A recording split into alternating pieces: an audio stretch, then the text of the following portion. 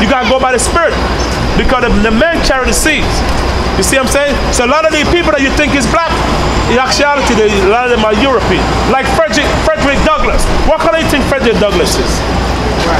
Frederick Douglass is a white man. Frederick Douglass' father is a white man. Frederick Douglass' mother's black. Okay? So, Nostradamus, there's a book out there called The Man That Saw Tomorrow, right? Now, Nostradamus got a spirit because Nostradamus was a Mexican. He got that from what? From being a tribe of Ishkar. When anytime a brother needs to find what woman was good for him, if it's gonna rain, they would go to the Mexican brothers because the Mexicans are they knows how to view the heavens and stuff. They're great builders. They build pyramids. When you go to Mexico, there's a lot of pyramids built by the Mexicans. Why do you think that they got a spirit of building buildings, man? Why do you think the white men have it higher than Mexican? Because they know the Mexicans are great builders. What about these brothers that say the Israelites didn't build any pyramids? That the Israelites didn't build any pyramids? Right. Well, the Israelites built pyramids, but the first pyramid was built by Imhotep. Okay, Imhotep, the guy that built for Imhotep, I can't remember his name. He was I can't remember the guy's name, but the first pyramid was built by Imhotep. Okay, so the Israelite built pyramid. Let's get Exodus 1:1. Israelite built pyramid, but the first pyramid was not built by Israelites. You see what I'm saying? It was built by Imhotep. Right. You see? Okay, Imhotep was the pharaoh. Imhotep was the I can't remember his position, but he was the one that designed the first pyramid for Joseph, the Egyptian Caesar. They call them kings, which is pharaohs, which mean house. But the first pyramid was built by the Africans, not Israelites. Lions say Israelite built a fair pyramid because Israelite was in captivity way after Joseph. Okay? Exodus 1:1. Read. Exodus chapter 1, verse 1. Now these are the names of the children of Israel, right. Which came unto Egypt. Right. Every man and his household came with Jacob. Right. Reuben, Simeon, right. Levi, and Judah. Right. Issachar, Zebulun, right. And Benjamin. Right. Right. Dan. Right. And Naphtali. Right. Gad. And Asher. See, all of the Israelites there, see, came to Egypt. Right. Go ahead. Verse 5. Right. And all the souls that came out of the loins of Jacob were 70 souls. See. But Joseph was in Egypt already. Right. Jump to verse 7. Verse 7. And the children of Israel were fruitful. Right. And increased abundantly. Right. And multiplied. Right. And waxed exceedingly mighty. Right. And the land was filled with them. See? In other words, they started to multiply and so forth. Go ahead. Verse 8. Right. Now there arose up a new king over Egypt. Right. Which knew not Joseph. Right. So the new king that knew not Joseph was the Pharaoh, was the Egyptian Pharaoh. Okay. Verse 9. And he said unto his people, behold, the people of the children of Israel are more and mightier than we. Right. Verse 10. Right. Come on, let us deal wisely with them. Right. Lest they multiply. Right. And it come to pass that when they're fallen out any war, right, they join also unto our enemies and fight against us. Right. And so get them up out of the land. Right. Verse 11. Right. Therefore, they did set over them taskmasters. Taskmaster. When you look up taskmaster, they show you that they were building pyramids, okay? For the Egyptian pharaohs. Go ahead. To afflict them. Right, which is Ramses II. Go ahead. With their burdens. And they built for Pharaoh treasure cities. See, treasure cities, which is pyramids. See? Go ahead. Pithom. Right. And Ramses. Right. Verse 12. But the more they afflicted them, the more they multiplied. See? Why? Because the spirit of the Heavenly Father was with the children of Israel. Go ahead. And grew. And they were grieved because of the children of Israel. Right. Verse 13. Right. And the Egyptians made the children of Israel to serve with rigor. Right. In other words, hardcore slavery. Go ahead. And they made their lives bitter with hard bondage. See? No, bitter. And they made their life bitter. That's why the Lord gave us the bitter herb for the Passover, right? The bitter herb symbolized the bitterness we went to under the Egyptian pharaohs, Ramses II. Okay? Go ahead. In mortar and in brick. Right.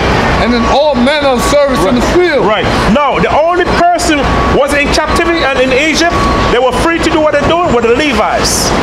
Okay? The Levi was in slavery. But there was going around doing the priesthood. Okay? So the Pharaoh did not put any burden on the Levites. They fast on that. They do research. See what I'm saying? So the Pharaoh didn't put any burden on the Levi because the Pharaoh knows that the Levi, they were priests. Okay? And the Pharaoh let the Israelite kept their nationality. The only race that did not let the Israelite kept their nationality as the so-called European. Why the white men not teach black people that they're the children of Israel? Because they don't want you to know these things, see what I'm saying? So the Pharaohs knows that we were Israelite. The Assyrian, okay? The Syrian knows that. The East Indian, Elam, okay? And the king, the Elamite king, they know we're Israelite. They did not take away your nationality. The main one to take away our people's nationality was who? Was the so-called European. They make sure they lie to you, call you African Americans. Okay? Read. All their service, wherein they made them serve, was with rigor. With rigor, hardcore. Now, let's get Psalm 137:1. Okay? So now the Bible explains about the condition of our people, right? Now, we're going to go to a chapter now which shows you that this thing happened to our people. Okay, which is twofold. Psalm 137:1. But the problem with our people, like I said, they don't know the history. You see? But because it's so dark out here, you know, there's many books I want to bring up, but it's so small. We don't have enough light. But like in the summer, we gotta bring back these books out, man, and show you a lot of things, a lot of history on of our people, huh? Huh? Hold it up while you do it. Yeah, cut. Say something for a second. So, you know, the brother, he going into a lot of the history. But this is what they don't show you. They don't show you this in the schools. Go to 1 Corinthians 3:19 while he gets that. They ain't gonna show you this in the schools.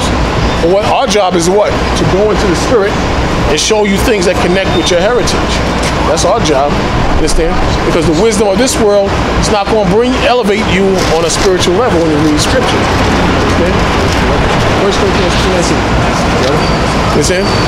So our job is to bring you up, like, you know, you coming down now and you learning and you growing in spirit. Understand? Then eventually you're going to do what we're doing and teach other brothers and sisters the truth according to the Bible and bring them out of the wisdom of this world. You know, this wisdom of this world is foolishness with the Most High. Read that. 1 Corinthians 3:19. Right? For the wisdom of this world is foolishness with God. See that? The wisdom of this world is foolishness with God. Come on. For it is written, He taketh the wise in their own craftiness. And that's what the Most High is doing. He's showing that the wisdom of this world is foolishness with him. It's foolishness according to the Holy Spirit. Music is foolishness. Everything under the influence of the so-called white man is foolishness, and the Most High is confounding them in these last days. The Most High put the Spirit on us to what? To reveal the foolishness of the wise of this world. Read it again from the beginning. 1 Corinthians 3:19. For the wisdom of this world is foolishness with God. Come on. For it is written, He taketh the wise in their own craftiness. And that's what we're seeing now. We're seeing that the rulers of this world is being made to look like fools. They don't have a grip on how to run this system and this setup. They don't have a grip on that. But those of us who are in the Bible, we see that. We see that clear as day. You understand? But the foolish, Isaiah 33:6, but the foolish of this world, they're not going to be able to see it. You understand? That's why the Most High says, what we're about to read here, that it's imperative that you come into the grace of the Most High, and that's through the spirit of what the Bible is saying. Read it. Isaiah 33:6. Come on. And wisdom and knowledge shall be the stability of thy time. See, we're in unstable times. We're in economic, unstable times. Social and spirituality, that's unstable. Everybody's just walking around aimlessly. Only thing people do is get caught up in their feelings. They caught up in their feelings and they're using that to get past their woes and their depression and what they're going through. But that's not going to cut it. What's going to cut it is spirituality. What's written in the Holy Bible. Hold on, read it again. Isaiah 33:6. Right. And wisdom and knowledge shall be the stability of thy time. And wisdom and knowledge shall be the stability of thy times. That's what we in the rough times, and you need wisdom and knowledge of the Most High, Ezekiel 9:4, to stabilize you in these last days. You know, when you're in a car to get a smooth ride, you need to stabilize the bar. You need shocks to give you a smooth ride. We're in a time where you want to go through life smoothly, but you have to do it in the Holy Spirit. The money ain't going to do it. Politics is not going to do it. Your women, your men, that's not going to do it. What's going to do it is the Holy Spirit. Hold on, read it. Ezekiel 9:4. Come on. And the Lord said unto him, Come on. go through the midst of the city. Go through the midst of the city. Where we at? In the city. We had cities in the past, you have cities now. But the Lord said, go through the midst of the city. The Lord is commanding his prophets to go through the midst of the city. His prophets and servants. Come on. Through the midst of Jerusalem. Through the midst of Jerusalem. Where you at? That's Jerusalem. The same way we did in the past, we're doing it right now. We're doing what the Bible says to do. Come on. And set a mark upon the foreheads of the men that sigh and that cry. That mark is the truth, the Holy Spirit. The forehead is where your mind is at, but it's spiritual. So we're marking you right now with the Holy Spirit. And when we mark you, when we plant that seed in you through the Spirit of the Most High, and he waters and it grows, the Most High's angels surround you and protect you when you read this chapter. So the Lord says, set a mark on the men that sigh and that cry. You're those brothers and sisters that sigh and cry. You're oppressed. You're the last high, first fire. You're killed. You're being killed every day. They got these chemtrails. Now, you don't know what the hell you have now when you're sick. You got these chemtrails spreading flu. You got flu at its highest rate because they're poisoning us. They're poisoning us every day. Every day. And they're pushing that flu shot. They're pushing that. Yeah, I'm not taking either. I'd rather die than take that before I take that. You got a lot of these kids being born with autism now because of those flu shots. And the food is terrible. They got all types of crazy stuff in the food, you know. But this flu thing, I don't know if you've been following the news, it's out of control now. It's totally out of control, man. Totally out of control. We don't know what the hell they doing to us. Read that again, brother. Ezekiel 9:4. And the Lord said unto him, go through the midst of the city. Go through the midst of the city, come on. Through the midst of Jerusalem. Through the midst of Jerusalem, come on. And set a mark upon the foreheads of the men that sigh and that cry. For all the abominations that be done in the midst thereof. And that's what we doing. The brothers and sisters, they don't have nowhere to go. They don't have anywhere to go for the truth and for comfort and for stability in spirit. So what happened? The Lord sent us out here to set that mark of the men that sigh and cry for all the abominations being done to them. Come on. Verse 5. Right. And to the others he said. Now the Lord said to the others, come on. He said, in my hearing, go ye after him through the city, and smite. And smite. These are the brothers and sisters who this is not for. Whenever you're ready, Lamar, let me know. You understand? These are the brothers and sisters who this knowledge is not for. The Lord said, he's telling his angels, this is in the future, to go through the midst of the city, and smite. Come on. Let not your eyes spare. There ain't gonna be no feelings and crying and you should give this one a break and that one a break and don't give this one a break. Let me just finish this up, all right? Yeah. Come on. Neither have ye pity. Neither have ye pity. The angels ain't gonna have no pity in that day. They ain't gonna have no pity. Come on. Slay utterly old and young. It ain't gonna matter how old you are. Oh, she's an old lady. That's an old man. Yo, you should give him a break, brother. The angels ain't gonna have no pity in that day. Come on. Both maids, and little children. Meaning maids, young women, and little children. Even the children are gonna be slain. The Lord said in the judgment day, the blood that's gonna run through these streets is gonna be up to a horse's bridle. That's cost a lot of blood. Come on. And women, come on. But come not near any man upon whom is the mark. See, upon whom is the mark. So is this mark going to come from your average church, like a Creflo Dollar? It's not going to come from an average church. The Most High going to send men out here on the corners to preach this truth.